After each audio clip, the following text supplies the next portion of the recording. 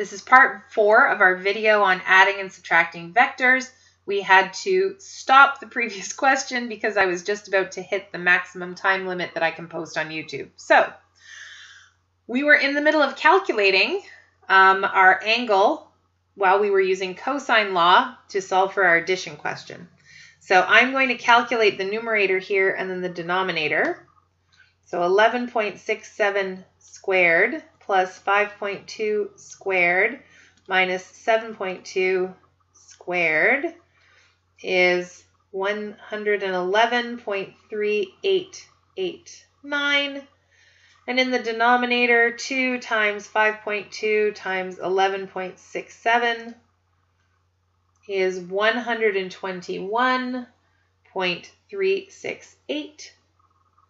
I could calculate, do the division, and then do the inverse cosine because I am going to have to do the inverse cosine here. Or I could do the inverse cosine and just leave that as a fraction, which I think I would prefer to do.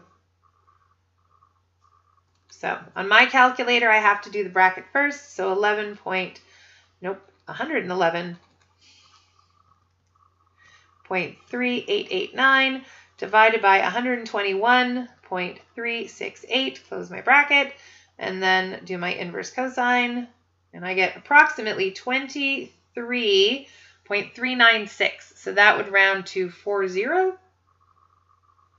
degrees.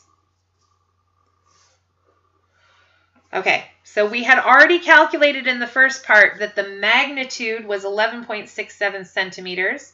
We now know that this angle that it makes with vector A is 23.40 degrees. So I'm going to finish off by saying that A plus B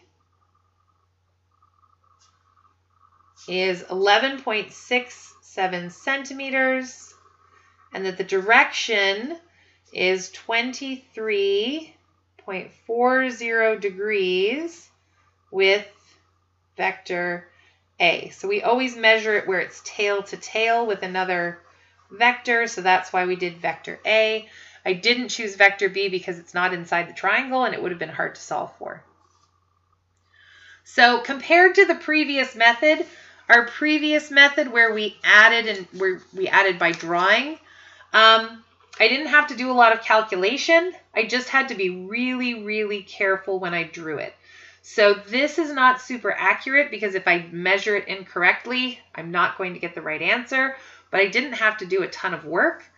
This was a lot of work, but I feel confident, assuming I put the numbers in the right places, I feel confident that I have a more accurate answer. And if I do compare, here I had 11.7, here I got 11.67, here I had 24 degrees, here I knew that it was 23.4 degrees.